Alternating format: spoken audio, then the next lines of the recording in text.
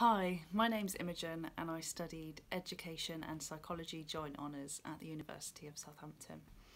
My journey began with A-levels in psychology, English literature and biology.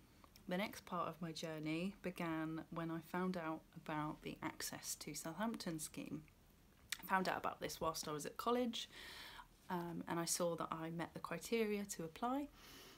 So I attended the summer school and ended up passing the written assignment to be granted a reduced grade offer into a course. I originally planned to do single honours psychology, but I gladly accepted the place onto the joint honours course because biology A-level's really hard. But I wanted to study psychology from about secondary school age, and I naturally gravitated towards this subject because of witnessing people quite close to me experiencing mental health difficulties and illness, and it sparked a curiosity in me since then, really. So whilst at university I thoroughly enjoyed learning about the different aspects of psychology, but I was very eager to learn more about the clinical side of things. So whilst at uni I also did a voluntary research assistant placement, and that was really insightful and helpful in developing sort of the research side of my knowledge. I then stumbled on an opportunity to take a year in employment. After having a look through the university's internal website, I found an opportunity to become an honorary assistant psychologist, and in that year I gained really valuable experiences working alongside clinical psychologists, CBT therapists, and being involved in group therapy, working with someone one-to-one even.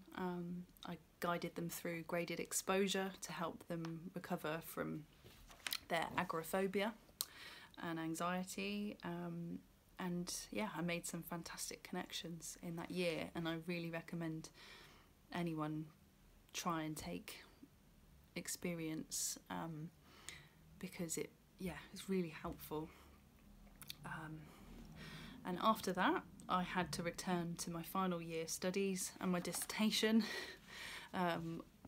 After surviving the dissertation and the job searching for my next opportunity that I'm in now, my job title is a support time recovery worker, and I'm based in an EIP team, which is short for Early Intervention in Psychosis Team. I thoroughly enjoy working with the team I'm in now, and I feel humbled by the opportunities I have to continue developing my own skills in sort of listening and developing a therapeutic relationship, and I can do that all the while supporting someone through a really difficult, challenging time in their life.